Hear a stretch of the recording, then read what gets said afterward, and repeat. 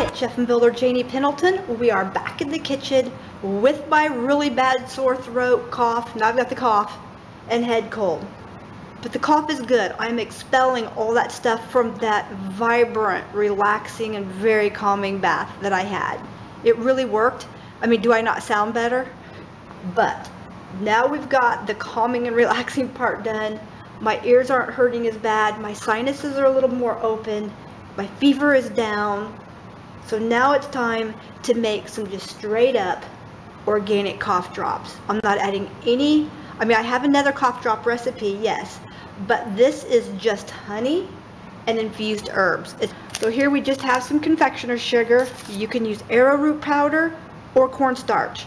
I find the confectioner's sugar, I just like the taste of it better. And all I'm doing is taking one of these little old-fashioned food coloring bottles. You can use the end of a, like any small bottle, like a imitation vanilla type bottle. And you just want to, so take the end of this and you just want to make some indentions inside a pie plate in that powdered sugar. All right, there you go. There you go. And it's going to take about 4 pie plates. All right, so now we've made our little indentations, and I'll zoom in on that. And we prepared the pie pans in advance. Now next up, I'm going to use some of this lemon and ginger that has been dried and put into a tea bag. You can certainly make your own. This is by Twinings and it is organic. It's just an herbal tea. There's no actual tea leaves in here. So for my heart condition, I could have it. It's just lemon and ginger that's been dried and put into some tea bags. All right, I emptied that tea bag, and when I did, I emptied that in here, and when I did, I've got the little packet that I'm going to use, and you can make this out of some really thin cheesecloth, or you can mix it up in your mortar and pestle, and you could add it to a tea diffuser just like this one. I handed these out at my daughter's wedding, and then you just put it down in the boiling water when you're done. So trust me, I had to practice saying that. All right, and then we're just going to keep some of these little pull tabs off some of my tea bags. All right, I kept some of those. I just took them off and kept some. You could definitely make your own out of kitchen string and some heavy cardboard copy paper. Here I've got my organic dried chamomile herbal tea. These two were in the little bags as well. And it's just chamomile. It's just crushed flowers. And then here it's certified GMO and USDA organic. It's got all the certifications. There's no actual tea in here. Certainly do that if you want, but this right now, we're just diffusing this. All right, so lemon, ginger, and chamomile in here so far. If you're going to do the paper version, you're going to need a stapler with a staple, okay? And you can make these up in advance and then pull them out whenever you need them, and then just store a few of them in a tin like this as well. And then you've got them whenever you want to make a cup of tea, you know, some herbal tea, or you just want to use this for lotions, cough drops, syrups, what have you. It's nice. I've taken the dried chamomile right there. Oh, it smells so fresh. And here I've got the dried lemon and ginger, lemon peel and ginger peel, well, ginger itself. And I'm just going to take, and I could go ahead and put this just in the tea just like that, but I want to break that scent out of it just a little bit more. So I put it here, and I'm going to blend it here just a little bit in my mortar and pestle. Just a little bit. I don't want it coming through the actual thing. I don't want it to be, oh, I wish you had smell-o-vision. That smells so good. Those are going to make some excellent cough drops. Oh, I've got a stuffed up nose, and I can smell that, okay? That smells so good. Add a half a teaspoon of L-absorbic acid or citric acid, okay? This is really good for you. It's good in your makeup. This is that same stuff I put on my face when I put it in my makeup. Right now I'm going to put it in my cough drop. See here, we have our mixture. Now you could add other things to this. Be sure and keep your L-absorbic acid. Be sure and keep the air out of it and keep it closed. It's good in this Mylar bag after opening for about 3 to 5 months. All right, here I'm going to add a little bit of rosemary. This is great for a cough, great for congestion. I'm going to add a little bit of sage. I'm going to grind all this in here in just a minute. Just a little bit of sage, 1/4 teaspoon there, and a little bit of thyme. Just a little bit of thyme, and this is actually lemon thyme. Rub that in. Oh, that smells so good. Oh, that smells good. I don't want to overpower this with too much lemon, but because we are adding lemon juice to the mix as well. On my boiling water kettle, I'm going to bring this back up to a boil, and we need 1 cup of water. 1 cup. Let's just add a couple of dashes. Let me turn that off. Just add a couple of dashes of ground turmeric to this. There you go. Don't add too much. You don't want to turn your tongue orange. And ground cloves, which I love cloves. It's very uplifting, but it's very great for the throat for a cough. So we're going to add a little bit of ground cloves, but we don't. You could use fresh cloves and grind it up here in the mortar pestle as well. Now I'm just going to kind of blend that in. All right, so what we're going to do is we're going to fill our package back up again. All you need is a small funnel, just like that. Bend the paper up just like that. Fold it over and bend it up like that. And then we don't need all of this. We just need just a little bit. We're putting this in a cup of water, so I would say about, I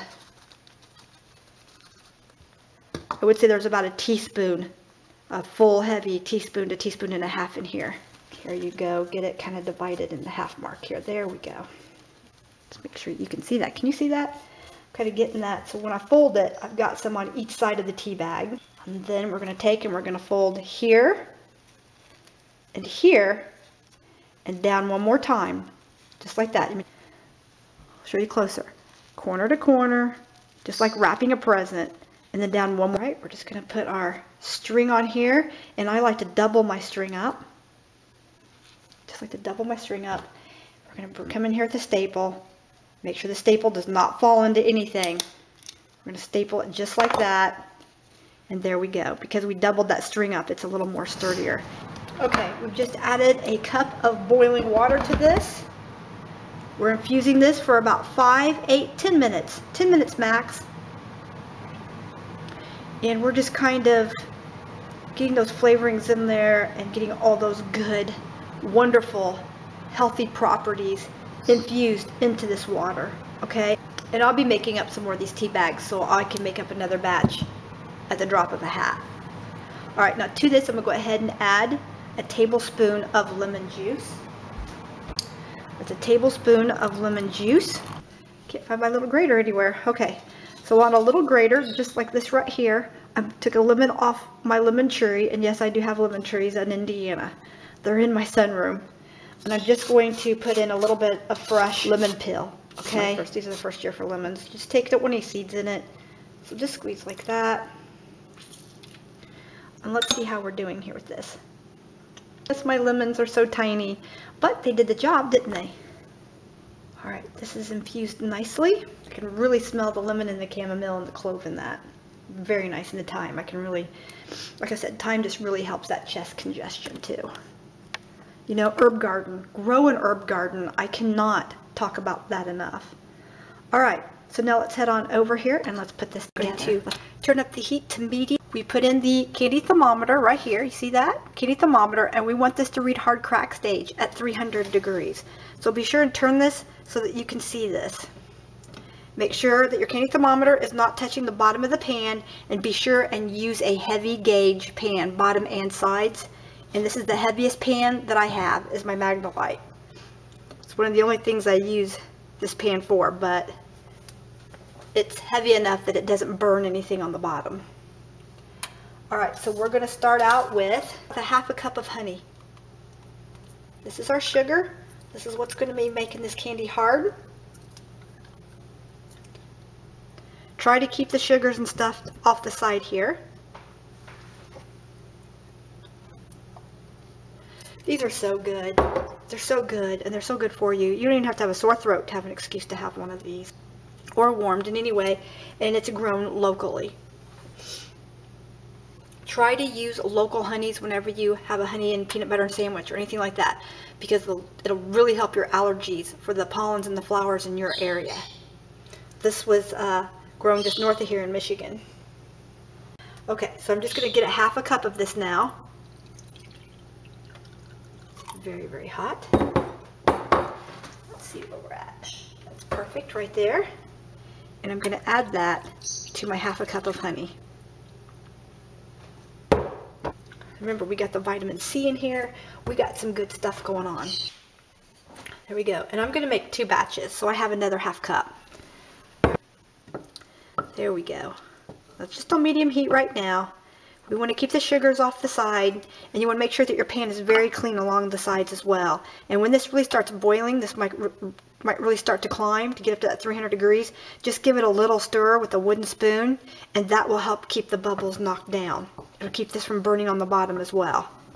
There's soft crack and hard crack stage. We're going to bring this up between 295 and 310. 300 is perfect. It always works out with my altitude perfect. Remember, we talked about how to boil water and how to regulate your candy thermometer.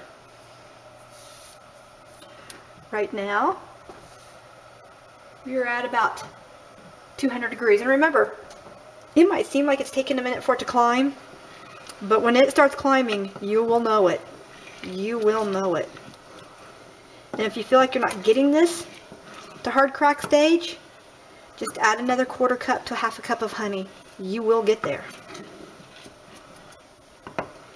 So go on over to my caramels video where I teach you how to calibrate your candy thermometer according to your altitude. See, people forget to do that. If you're a higher altitude, you're going to do this at a lower temperature, probably around 295. You take off 1 degree for every 1,000 feet normally, and that will usually work. I always find trial and error really helps.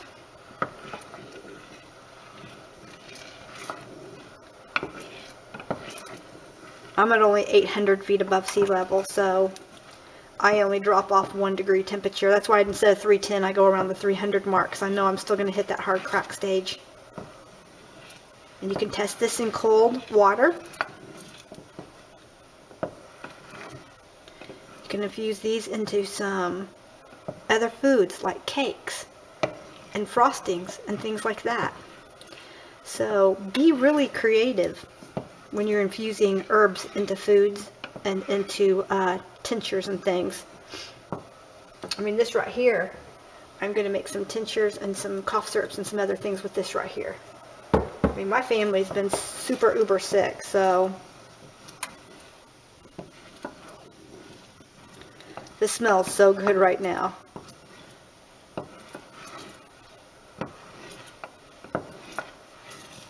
Some people don't like the taste of honey.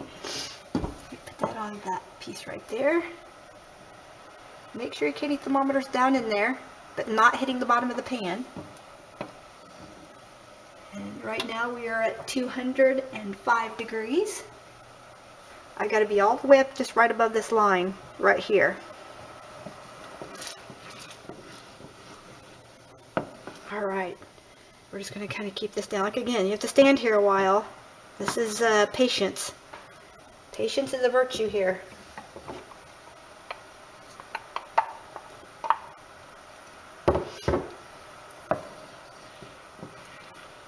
But these are so worth it. They are so worth it. And you could add a little root beer flavoring or other flavorings to this. Butter rum, little butter and rum flavorings. You don't need that. You really don't need it. These are refreshing and just loving. Have you ever ate something that just felt loving? That's this. That is this. And you can already tell I sound a lot better. Just breathing this in. I have to turn it down just a little bit. Alright, we are now, be careful, don't burn yourself. We are now at about 225. And when this starts rising, it might hold for a minute, but all of a sudden when it starts rising, it will rise pretty quickly. So, and I just kind of keep those, kind of keep the wood spoon in here and kind of keep those bubbles kind of down and off the sides. That kind of helps control the boil. Okay, I can feel this starting to thicken up a little bit, so it seems like that's going to set. I got this on medium. I got this set on about number 3. I'm going to have to turn it down just a little bit. The temps are climbing. I'm up to I'm at softball stage right now. So I'm at caramel stage right here. See, when it starts to climb, it climbs quickly. 250, so we're at 250 to 260, so we're at hard ball stage. That's just hard ball. That's not crack. That's just hard ball stage. There's soft ball, which is caramels. There's firm ball, which are harder caramels. There's hard ball stage, and then there is soft crack and hard crack stage. We are going for hard crack stage here, okay? 300 degrees is a nice number right there.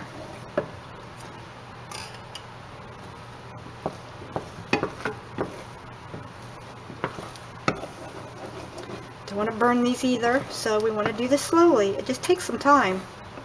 Don't rush it. So, and these will turn clear once they cool off.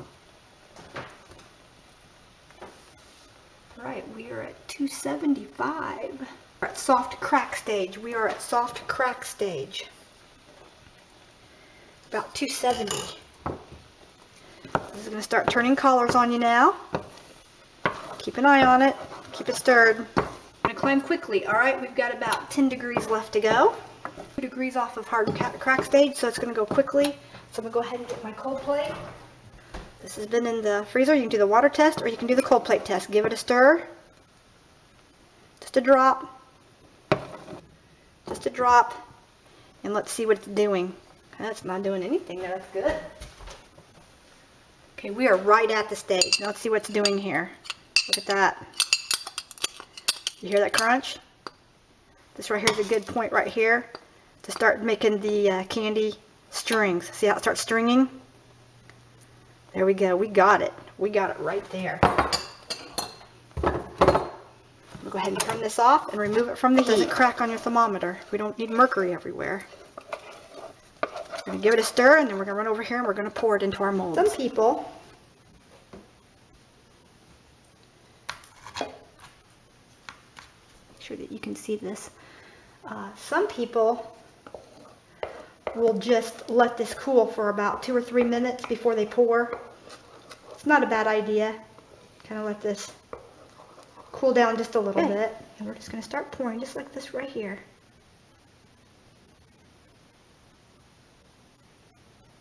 Each batch should make about, see, looky how that just falls right into there.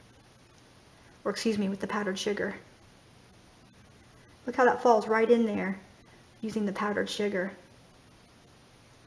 These are so yummy. And again, you can add flavoring to these if these just don't rock your boat flavor-wise.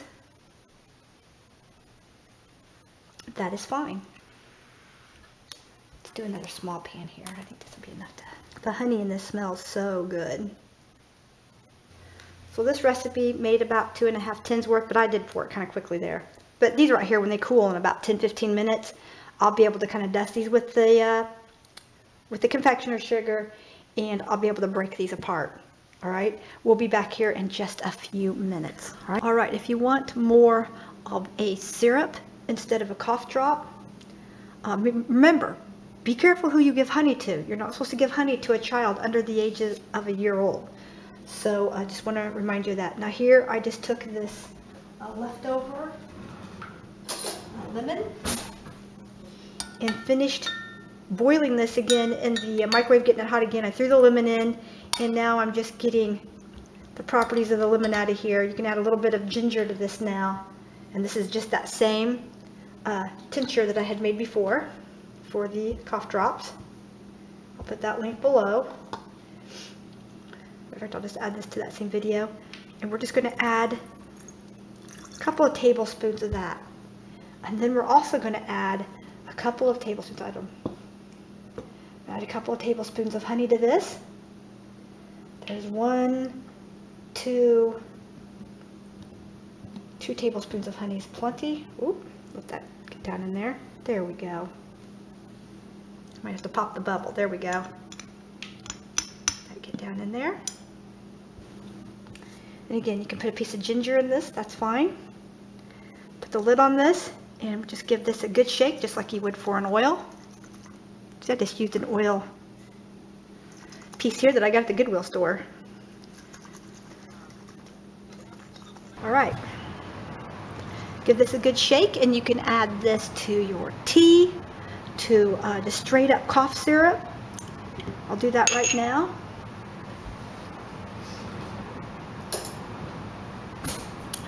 just add this to hot boiling water. There's a numerous number of things that you can do.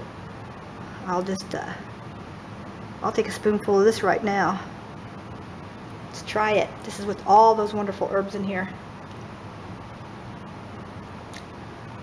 Oh my. Oh my. You're gonna love that. You're gonna love it. I'm going to put this in the refrigerator, and it will be good for about a week to a week and a half, okay? Because there's water in here in the honey, so it's not good as long. And you want all the nutrients and all the good, healthy benefits of those herbs and things. You want those in here. Give it a good shake before you serve it. I'm telling you, just a teaspoon of this will help the medicine go down. Right here. Right here you go. All right, we're just going to take and kind of break them up, dust them with a little powdered sugar, just like that. Put them into the sifter here. And we can reuse this powdered sugar. We're going to put it back in the bag or the container that it's come in.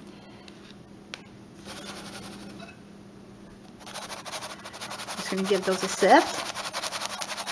Look at that. We're saving the powdered sugar, and all the little pieces of the cough drops are coming out. Just going to take and then put them in our container, just like that right there. Just going to keep going. And we will sift all of this as well. First, I'm going to get all the cough drops out and broken up first. And it's fine if you can break them up. Looky, they're not quite completely cool yet, but hear that crack? That's exactly what you want right there. Get rid of any sharp pieces.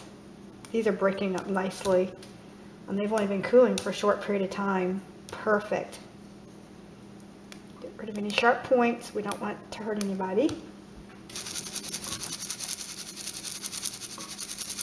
some of that cornstarch or powdered sugar on here into the container. And we're just going to keep going. Store these in an airtight container, just like that. Like I said, in the refrigerator or wrapped individually in waxed paper. That will keep those from sticking together and becoming too sticky in one big lump. And they will within a week or two. They'll become one lump in here if you dust off too much of the powder and just leave them sitting on the counter. Now I'm going to go ahead and I'm going to try one of these lozenges.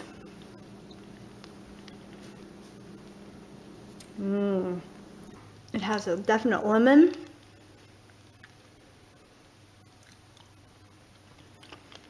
I taste a little bit of the clove. This has a really strong honey flavor to it. A very deep honey flavor. But the lemon actually hits you first. I'm going to find a container that fits these a little bit better. Just an airtight, rubber sealed container. And either, like I said, either in the refrigerator for 3 to 4 weeks or on the counter for 1 to 2 weeks. Okay? Or you can wrap these individually with the wax paper and they can last you indefinitely, okay? That's the little tricks of the trade that I've learned. And I'm going to take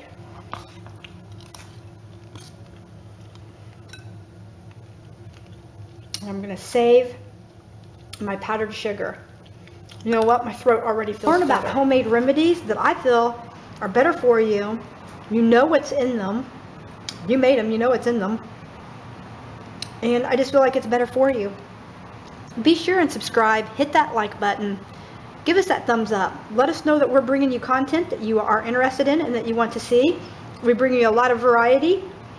And this week, like I said, I got so sick. But listen, I'm sounding better and better, aren't I? Homemade herb infused cough drops. Give these a try. Blessings.